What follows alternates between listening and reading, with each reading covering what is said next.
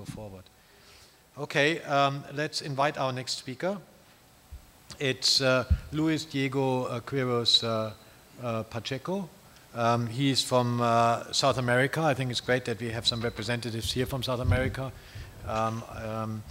Not sure whether Luis is involved in the CTBUH yet. He's an assistant professor at the School of Architecture, Planning and Preservation at the University of Maryland, USA.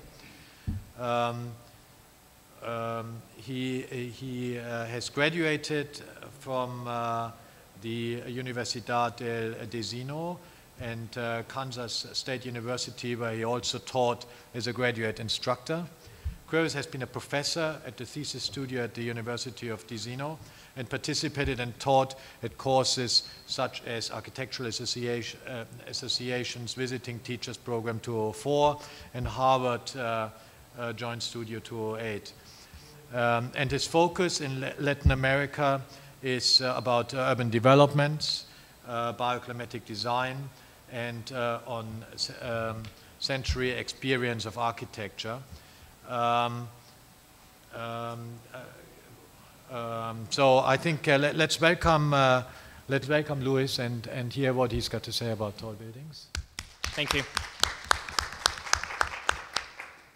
So good morning, everybody. It's great to be here. This has been a great experience, and I'm really happy to be able to share part of the research that we're doing at the University of Maryland. This is a continuing interest of mine, which is the urban habitat in Latin America and how it relates to verticality.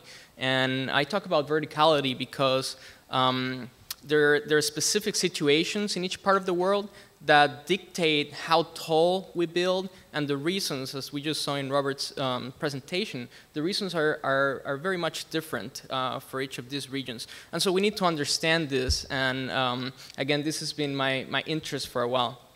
Together with that, I'm interested in informality, which is one of the biggest issues in Latin American urbanism. How do we deal with the informality of the city? And so what I will try to do here in this presentation is tie them a little bit and explore some possibilities. And again, this is a continuing research project at the university. So I'm a big and firm believer in that the city and its inhabitants are in a perpetual state of exchange. We are changed by our environment, and we change it. This is not something, this is not a relationship that is stable and it completely changed, and we need to think critically about these things. We cannot just sit there and wait to see what happens. And so what I'm trying to do here is criticize or again, think critically about these structures that really cannot sustain our actual conditions. We're very familiar with the example of the ego, but also with this kind of infrastructure. What is the future of the city and how we're thinking about it, it's important. So a little bit of background on Latin America for those of you who are not as familiar. We have a population growth, just like the rest of the world. It's not as steep as in other parts, but we're getting there. We're reproducing at a very fast pace, but at the same time, we are not using that much energy, although again, it has increased quite a bit, but for example, Bolivia, Brazil, and Colombia, these guys, people are coming to the cities. We have now a major population growth. You can see that in a few years, we're gonna be basically as urbanized as the United States, and that has had a powerful impact in all of our cities. This is the graphic that I was referring before, that even though we're an urbanized area, the use of energy, because of our climatic conditions, and also because of other different social and cultural issues, we don't spend that much energy. So you can see down there, Central and South America in comparison to other parts of the world. So the reasons for why building tall in Latin America are very, very different. And I think one of them has to do with how these cities are growing. You all are familiar with the idea of a mega city, but we only have 4 of them in Latin America. And those are the cities that are growing in height. But the rest of the cities are also growing in people, but not really growing in height. And again, what that has caused is this migration into medium-sized cities with more than 1 million inhabitants, or 2 million in some cases. And this is what we see. These are what you call shanty towns, or favelas, or we call it tugurios. And so the question is, how are we going to deal with this in the future? I'm sorry. These are some of the data that we've collected about the situation. For example, we have very inefficient governments. It's really hard to deal with governmental institutions in Latin America, harder than in most other areas. Again, this high level of informal housing. But 48 of the urban workers are employed in the informal sector. That means that they don't pay taxes, that it's really hard to locate them, for example, if you want to tax them. But also 37% of housing stock is inappropriate to afford protection against disaster. And that's because we're building in areas that we shouldn't be building, areas that are prone to inundations, to earthquakes, mudslides, and so on. Even though we have a lot of shanty towns, a lot of these people actually own cars. And so the level of using private vehicles is increasing in many countries. But also, some of the future trends is that we're looking at larger populations, but birth rates are decreasing. And this is a universal trend. So what that means is that we have a larger, what we call Generation X, which is marrying later, which is having less kids, and which prefer urban living. So this starts establishing that cultural trend that is specific to the area. Some of the cities deal with broken topographies. We just saw the location of Latin America in regards to the plates, and we're no exception. There's tons of earthquakes. And then there is this perception that we have a cultural aversion to verticality. And that's why cities don't really grow. We have, it's a little bit of that American dream of living in the suburbs, having a patio where you can go and enjoy the weather, but it's also that we might not be ready. And so this is, because again, my background is a little bit on human behavior, I'm interested in how to create and sort of deal with this component of our culture. One of the things that informal living causes is what the less called deterritorialization, which is the weakening of ties between culture and place. And through the city, we actually start tying these two back together. If we expand, that's something different. So the question in this moment is, what are we becoming? What is Latin America becoming, and what are we doing on this? Especially when in the future we're looking at emerging markets, such as some of our countries, where 100% of the infrastructure construction growth is going to happen there. And again, this says a lot about the way that we grow. So as part of this, we have started looking at some urban interventions in the area. So what are governments doing to prevent or to deal with these situations? And this is the most typical one. We see a lot of shanty towns. We give them a piece of land. We build a house for them. We start the urban sprawl. This is very, very typical of a lot of the governments. This is an image from Costa Rica. But it basically increases mobility and maintenance costs for the government because there's a lot of infrastructure being built. But it also promotes individuality. Everybody has their own home. You don't even know who your neighbor is. You don't interact with them. You drive. You take the car. You go to the city. You go do your business and then come back. On the other hand, we're looking at worldwide renowned interventions like the one in Curitiba, which is a very efficient transit system, which is great, but at the same time, what it's starting to do is that people are more and more dependent on these transit systems, which actually, again, increase mobility and reduces the time that we spend in the city. We're going back and forth, moving from home to work, but it also incentivizes the expansion of the city. and in this, and also increases the infrastructure, not only of roads, but as you can see, everything that has to do with the transportation system. It's not an underground system, for example, which would be more expensive, and that makes it a good solution for our region, but at the same time, it brings some of these unforeseen costs. This is Colombia, which some of the interventions that deal with these favelas have been thought in terms of vertical mobility. So that cultural acceptance of verticality is starting to grow in terms of how do we move. It's no longer on the roads or it's no longer walking, but we are dealing with a vertical movement system that has been taken very well, but at the same time has a lot of costs. And even though this is a not so expensive way of moving, it has its implications. So what they're doing in Colombia is they're building social projects like this library, which is a great building and establishes a point of interaction to people, but they're formalizing basically the informal living. And this has an impact on our culture and how we go about it. This is the building, this is the library. They're calling some of the best architects in the region to do these projects, but at the same time, the consequences that come beyond this, I think, are important. So this is a very usual view of the mountains in the city, but not because this is built here and has a positive, what they call a positive social impact, means that we should be building here. And these areas are prone to mudslides, and we're investing a lot of the government's money in doing these kind of things. So in part, I think it's a political, short-term decision, but also we need to, again, rethink about it. And here's again, that image. So this increases mobility, incentivizes expansion, a little bit more of the same.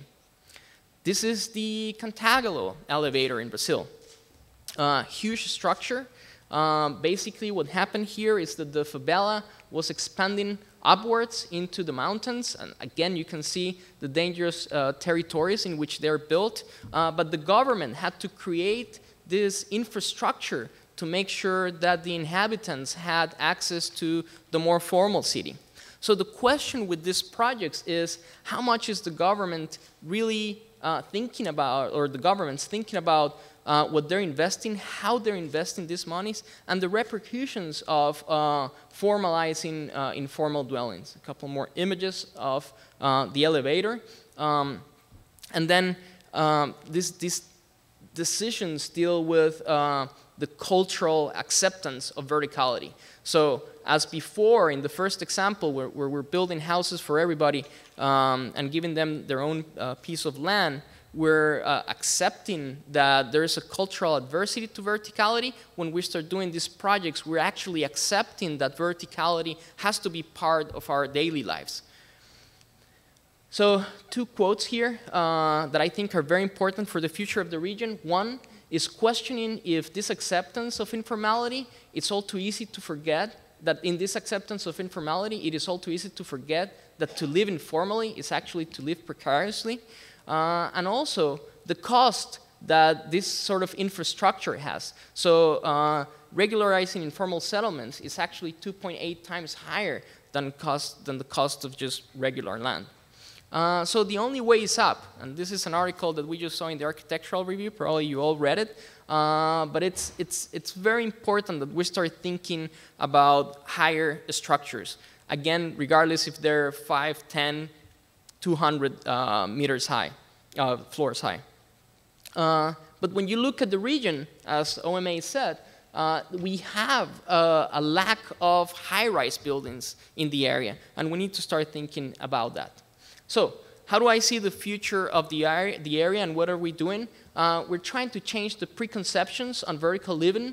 For us, this new green and vertical generation of people are going to start changing what they ask from the market and the real estate developers. We're going to see more older people living in cities, trying to regain what they missed, but also having access to hospitals and social care. We are challenging with this the government budgets as pressure mounts to spend on pensions, healthcare, and social services. we're trying to promote denser and more efficient cities.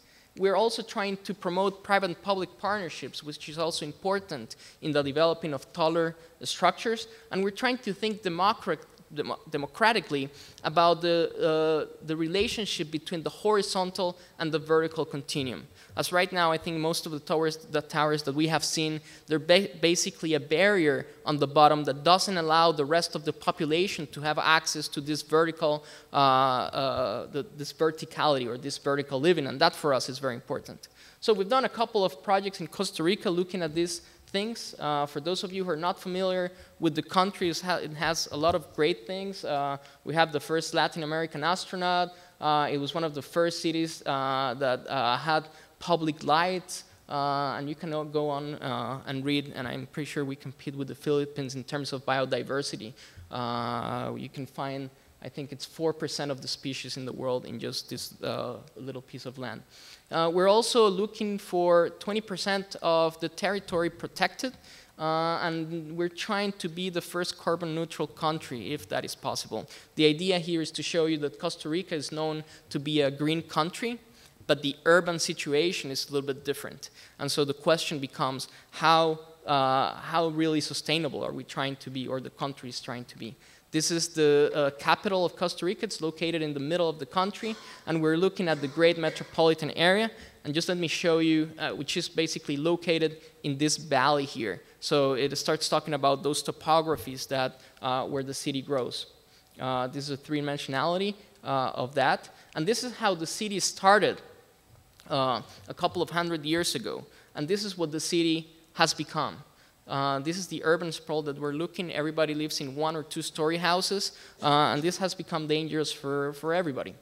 So this is what you see. This is the sprawl of the city, where there is a continuum between the green, you can see the hills, but also the informal or the formal. These are more formal developments, and then the shanty towns, which lie in different areas of the city. So it's not like we're dislocating, but we're dealing with a very complex system. This informality happens in the exterior, but also in the interior of the city, where you can see the inside of each of the properties. So one of the things that we've done is try to see where these 11% of the population that lives in informal settlements lives and how they live. And they basically take over the green areas or the unutilized areas of the city, and they start giving their backs to what in other countries could be actually an asset for urban living. This is a graphic that shows the number of vehicular trips. This is the city that you saw, and there's actually 7 million daily vehicular trips. This is 3 trips per person in a very small area. This is a typical image within the city, and this is what you find some of the mornings when you step out. This informality accounts for 30 to 40% of the garbage not making it to landfills, and it creates this really, really huge problem, this displacement. Specifically in this country, presidents have promised, in this case, 80,000 houses, but the next president wants to do more, so they propose 100,000 more, and then the other one 120, and there's a competition, and they're all expanding. And so how do we deal with this? What to do? Well, we're proposing to, first of all, try to understand that it's a cultural problem. It's a problem that it's a society's problem. It's not their problem. It's not that they're living in there. And so basically try to understand that informality, horizontality, and verticality are complex systems that are together. We looked at the sizes of how the government divides the city to see how we can create denser areas within those places, and also looking at examples that are being built in other parts of the world. Maybe we don't have to build this high, but creating social spaces that start growing and producing activities that we're not producing right now. So overall, what we're trying to do is revisit those perceptions on density and verticality through sharing social participation spaces and urban interventions, and to understand that verticality is a continuum of actually that horizontality, and it's not competing against it. These are some of the projects that we've designed. I'm just going to show you this very, very quick, but we took that river, we proposed a couple of vertical structures here, that share the views, that retake the river, and that basically start opening a relationship between the city and the natural environment and creating a multi-program idea of the city. So for example, we were proposing a little indoor soccer field on the 4th floor and so on. And this starts to talk about spaces like this, where you go up, you find an opening, you still live that the natural wellness of the city, and also try to look at them as generators of sustainable new practices. So we're looking at these buildings, how do they perform, what are they to do, how to build them, how to really understand that this can make a change within our own society. So thank you very much.